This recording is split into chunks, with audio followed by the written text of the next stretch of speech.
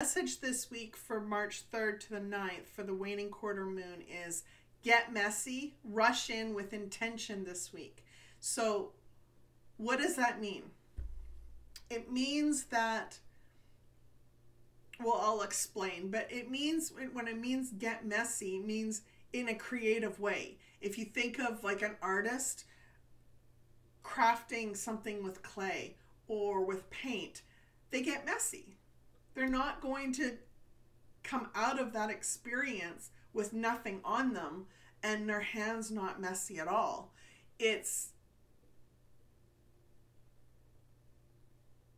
enjoying, it's energetically delving in and getting your feet in there and your hands in there and just exploring and taking your heart-centered desires seriously enough to want to get messy and delve in and explore to the minute detail what it means for you to move in a specific direction.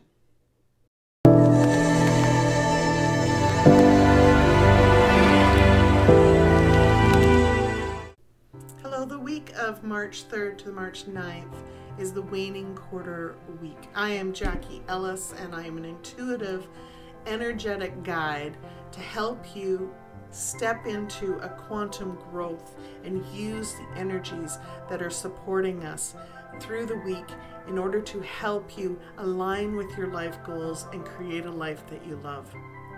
For the week of March 3rd, we start out during the waning quarter moon with the Sagittarius energy. That is a mutable fire energy, and it is helping you reflect and learn for your next steps and to know when it is time to move forward with some life goals that are aligned, but to move away from others, step away from those that are misaligned in some way, or maybe it's not the right time for them.